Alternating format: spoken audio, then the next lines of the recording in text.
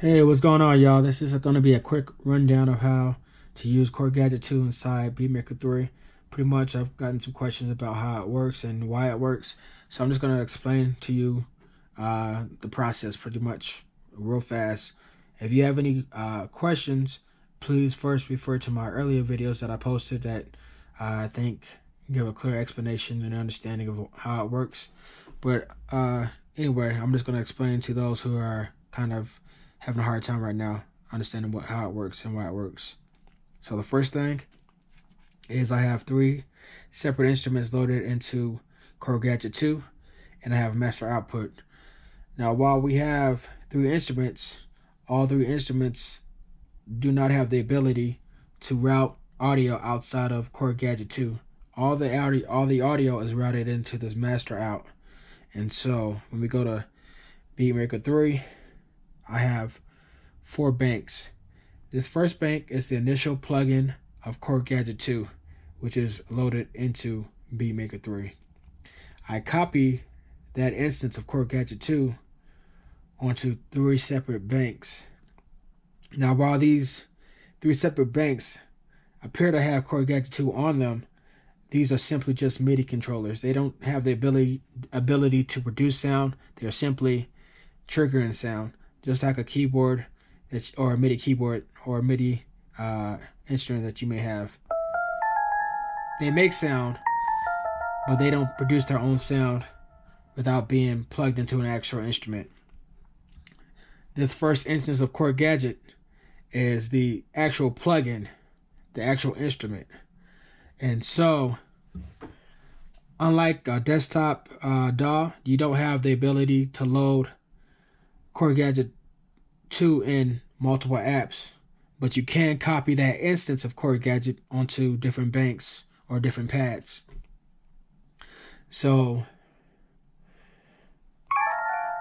while I have sound that's triggered out of all 3 MIDI banks, all the sound is being routed into that one main instance of Korg Gadget.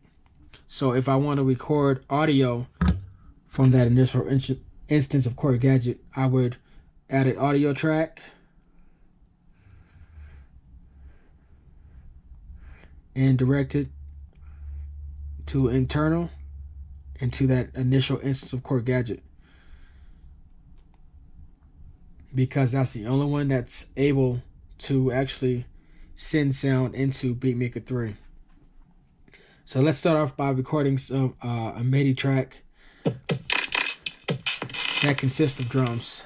Let's lay some drums down. And I also want to record an audio stem at the same time. So I'm going to set audio 1 to being armed. Make sure that it's pointed at the initial instance of Korg Gadget. And I'm going to also record it as MIDI at the same time. So if I want to make any edits, I can.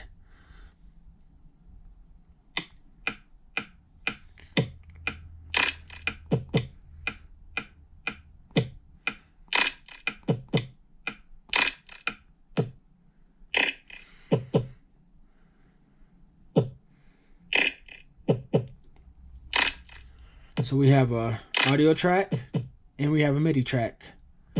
If I solo that MIDI track, you won't hear any sound coming out of it because it's only a MIDI track. But if I solo the audio track, which is the master out of Korg Gadget 2, you hear the sound.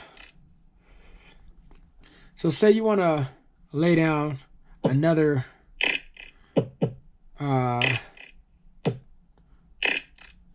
track. For this next track, we're gonna lay down some piano samples. So what I would do is mute out that first MIDI track so no sound is received from audio track 2, since it only listens to the main out of Korg Gadget 2. But let's just say we didn't do that and we just decided to record and we didn't mute out that first track. This is what would happen.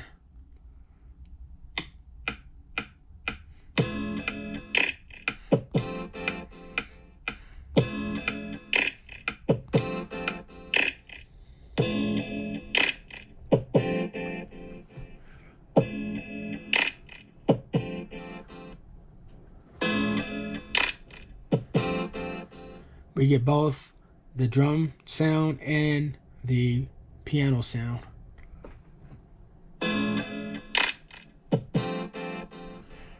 So in order to just get that piano sound, I'm going to mute that first MIDI track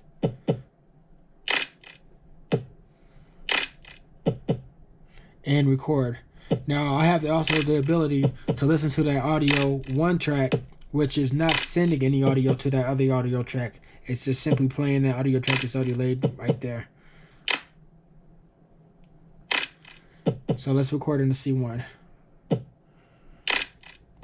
while also recording into A2 or audio 2.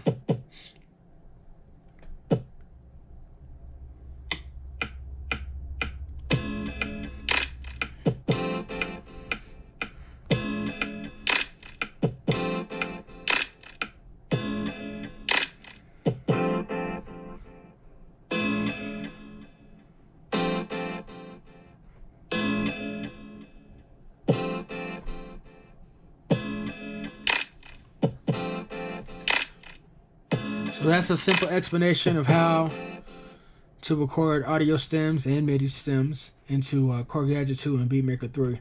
As I stated before, if you want a more detailed explanation of how to set this up, please refer to my earlier videos, particularly the one right before this one that gives a detailed explanation of how it works and why it works. If you have any questions, feel free to send me a comment and holler at me. Take care.